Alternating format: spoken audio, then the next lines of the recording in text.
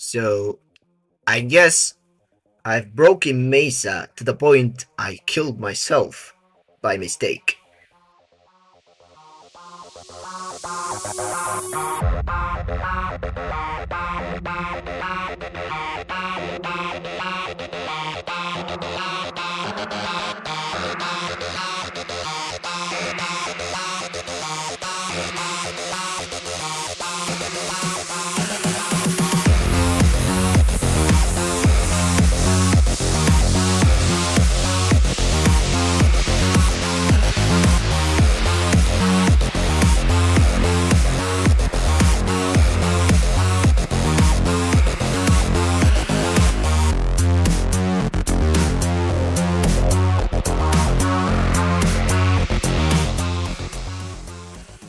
Hey everyone, it's me again. Today I got you MESA, the gunslinger. So I think I made the strongest Peacemaker build in the game. So without further ado, let's head to her kit. Started with her passive that gives her 15% fire rate when she has dual wielded pistols, and 25% reload speed for one-handed pistols, and 50 health when she has no melee. Her first ability, Ballistic Battery. Once she activates this ability, she starts to store damage, and when you press it again, this damage is converted to your primary or secondary weapon, resulting in a strong bullet. Yup, one bullet. But you can do some shenanigans with the Seed of Glaive, so there is that. But its augment is actually kinda useful. Ballistic Bullseye, that gives you increased critical chance on your weapons depending on your ability strength. Your weapons can benefit from this crit chance in a single bullet.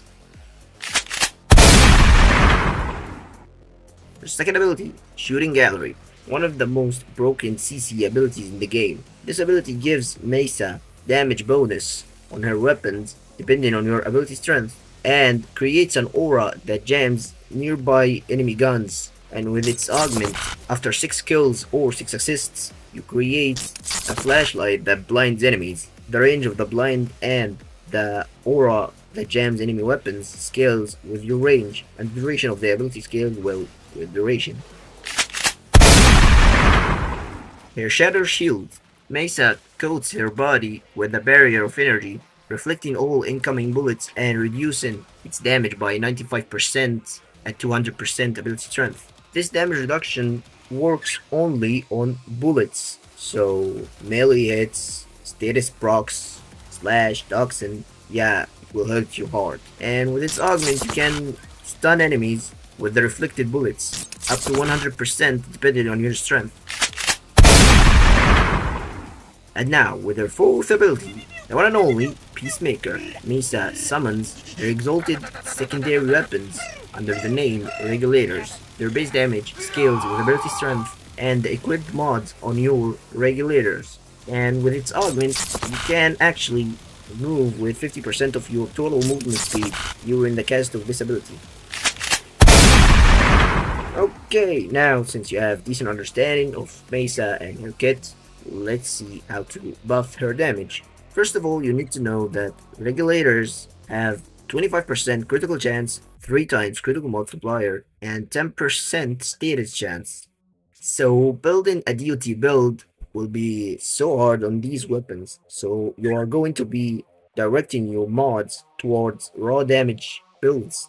Now you will be asking, in terms of Archon Shards, which is better? The Tau Forged Reds for critical chance for secondaries, or go all in strength, or the new Orange Shards that gives you like crit chance or when you get kills on enemies that are affected by heat. First, you need to know that too much of one thing leads to diminishing returns. So going all in strength with the red Archon Shards will be useless. So you want to spread your multipliers, but you need to keep in mind that the red shards gives you total of a pistol gambit when you have 5 Tau Forged Reds. The orange shards will give you a bigger multiplier in terms of crit chance. But in my case, I went with the red Tau Forged Shards for critical chance to secondary weapons, since I like it to be consistent and I don't want to rely on the fact that I need to kill enemies with heat procs. But feel free to try it out and tell me your experience in the comments. Moving on to the next section, my utility weapons will be the Grimoire, which is the new weapon, or technically a book, and the Phantasma or the Phantasma Prime, with some new arcanes that came with the Dreary Paradox. One of them will be Secondary Outburst and Primary Exhilarate. Primary Exhilarate will give me energy multiplier that will scale very well with Nourish, that will be my helmet. And Secondary Outburst will give me 180% critical chance increase on my secondary weapon. But the problem is, I will have to gain combo on my melee. That will be easily done with the Ceramic Dagger, with the Gun and Blade perk, and more initial combo with the third perk, and 2 initial combo mods. This will give me up to 9 times combo, 180 crit chance, like I said. And Primary Exhilarate will give me energy multiplier when I proc impact, and this will easily be done with Phantasma's Old Fire. This will be modded for viral and heat. The builds will be in the last section, so bear with me. Okay, now to the building section. As I told you, this build is not fully maxed, so I have my 2 Talfort shards, and my helmet will be Nourish, as I mentioned, mainly for the energy multiplier and the priming from the damage retaliation. For my Mesa, in Yora I have Combat Discipline to deal damage to myself, to activate Arcane Avenger, to get free 45% flat critical chance increase to my regulators. Prime Sure-Footed for the less time on your butt, Prime Flow for the large energy pool, Rolling Guard for the 3 seconds of vulnerability and status cleanse, the Augment Muzzle Flash to stun enemies every 6 kills, Hubble Intensify. You can replace it with Precision Intensify, but I don't recommend this since you are going to lose on the huge energy multiplier on Nourish. Intensify will be paired with Blind Rage to increase my ability strength up to 243%. And this will be enough base damage for my regulators. Stretch and Ogre Reach for some range, Prime Continuity to sustain the duration of all of my first 3 abilities. And my other arcane slot will be Arcane Velocity.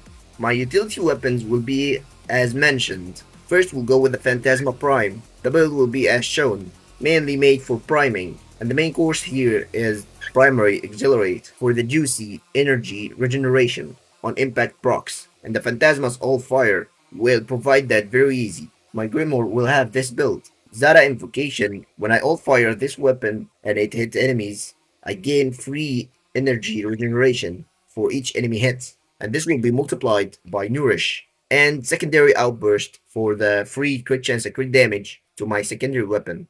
And this Snapshots to regulators. And Ceramic Dagger will provide the combo needed for this arcane through the Gun and Blade and the free initial combo in the third evolution. And the build will be as shown. All you need here is the Covert Lethality and Corrupted Charge for the initial combo to reach 9 times. You can add Melee Crescendo and do some finishers to reach 12 times combo, but it's an option. Plus I don't have the arcane, to be honest. Generate for extra energy sustainment, and all of the energy regeneration will be multiplied by Nourish. Again, my regulators build will be as shown. Crit chance and crit damage, multi-shot, corrosive mods, and more fire rate and multi-shot, more fire rate, and prime faction damage. Had to mention that a prime mod for Convolution came with Barrow last week. My companion will be the Adarza Kavat. Cat's Eye is the main important part here, since it gives you free 60% flat critical chance increase to reach direct crit territory. Thick Assault to increase the duration of the crit buff from the Kavat. Tenacious Bond to give me extra 1.2 final critical damage, meaning it multiplies my total crit damage on my regulators. And to satisfy its condition, I'm using Bite to surpass 50% critical chance to my Kavat. Reinforced Bond to give me extra 60% fire rate. This will pair additively with Arcane Velocity, and to satisfy its condition, we have a Shield mod. And reloading my Phantasma will increase the shields on my Kavat. That's it for me. I hope you enjoyed the video or learned something new. Please consider subscribing, it's free, you can always change your mind. Also, drop a like, it's very appreciated. Stay tuned, and see you all next time in the next video. Bye bye!